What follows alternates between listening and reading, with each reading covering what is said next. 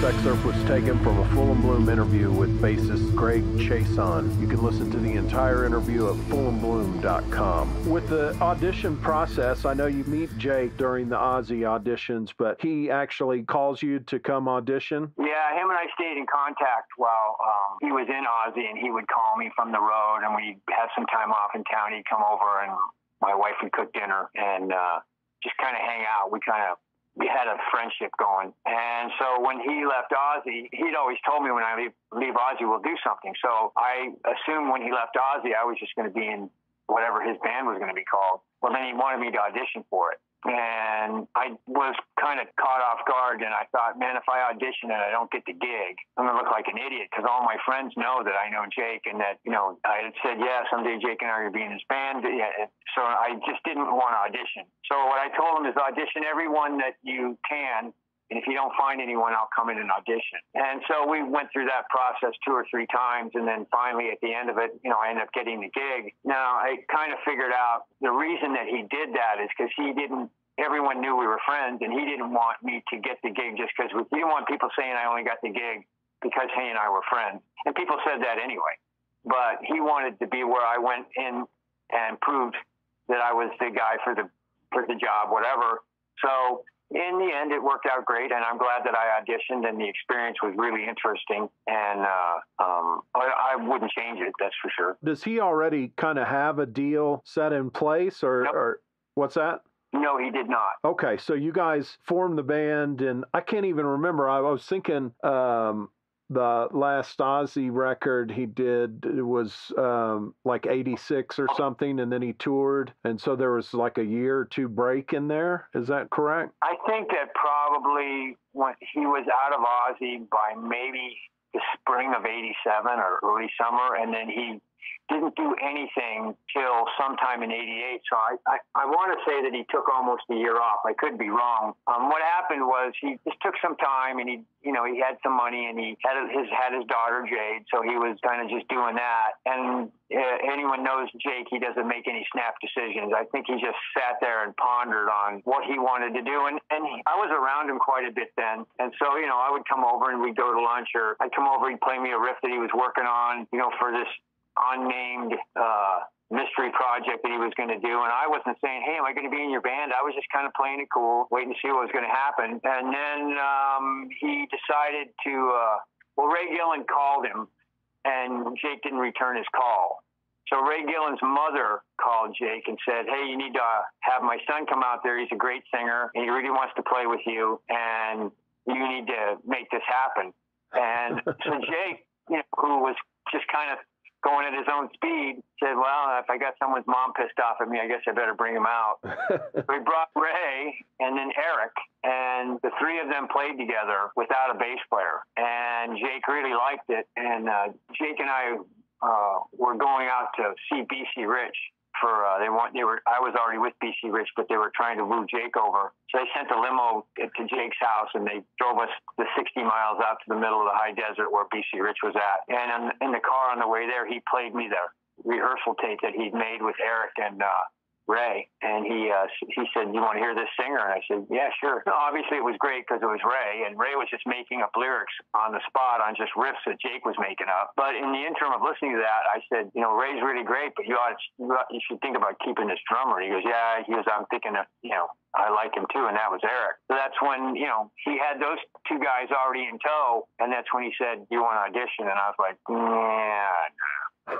Weird on my part. I mean, he auditioned like 40 different guys, and a lot of them were guys that were in bands and name guys. But I think, Jake and I had played together in Scotland, and Jake's way of playing, he just comes in and starts jamming on a riff. And he doesn't come in with a song. It's just a jam, and then you just jam around for 45 minutes on the same kind of riff where you're changing tempos and changing keys and changing directions. And Jake's very well versed. He can go from metal to blues to country to ragtime to folk to jazz and everything in between, river dance, all at the same time. And you got to have enough on the ball to be able to kind of figure out what he's doing and to make it interesting. He doesn't seem arrogant or rock star-ish or anything. He seems like a pretty... There's no pretense to what he does. He is who he is. Has he been a rock star and a guitar hero? Yeah. Has it changed him? No. He's exactly the same way he was, success or not success, whatever. Jake's just like a regular guy. You know, Ray, for the most part, it never affected him either. So, you know, I don't think we made enough money to really act like big rock stars. You know what I mean? Sure. What was Ray like to work with? Ray was incredible. Ray was the only singer I've ever played with. No matter how many takes you took in the studio or sound checks, rehearsals, even if he didn't have words, he sang every single one. Even if he was just making it up. Ray sang every take we ever did in the studio, every sound check. Ray never missed anything because that's where he had his fun. Ray liked to go out and sing. So, yeah, and being around Ray, you would be convinced that he was his best friend. Ray was that guy. And so do you guys gig at all beforehand, before getting the record contract, or is it just put the band together and then you get signed? We put the band together and then we went in and did demos. We looked for management. We talked to a bunch of different managers, and we were actually going to go with Larry Mazur, who at the time managed Cinderella and Kiss. And at the last minute, we ended up going with Paul O'Neill, and who none of us liked. But he made a bunch of promises. Some of them he followed through on them. Some of them he did. But he was part of Lieber and Krebs, or had been part of Lieber Krebs.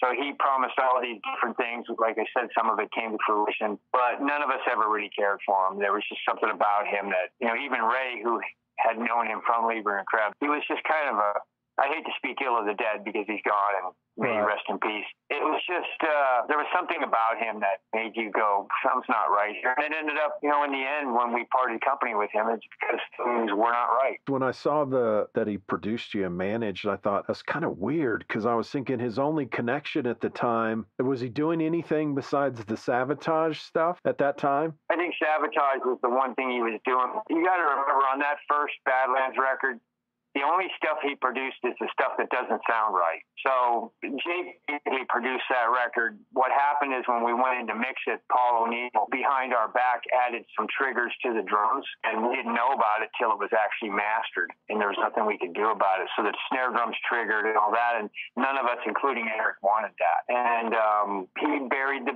you know, because he changed the drum sound, he buried the bass and some of the stuff. So Jake wasn't really happy with that. So when the next record was going to come out, we already knew that Jake was going to do it by himself, and it would be all Jake's sonic ideas as opposed to having Paul O'Neill. Because he was a record company, part of the deal that we made with him is he would get to produce our first record. Well, he didn't know anything. So, you know, having him produce it, you know, it's like me saying, look, I'll be in NASA, but I want to be able to fly the space shuttle. Like the first time it goes up, I want to fly it. About flying the space shuttle. O'Neill didn't know anything about production.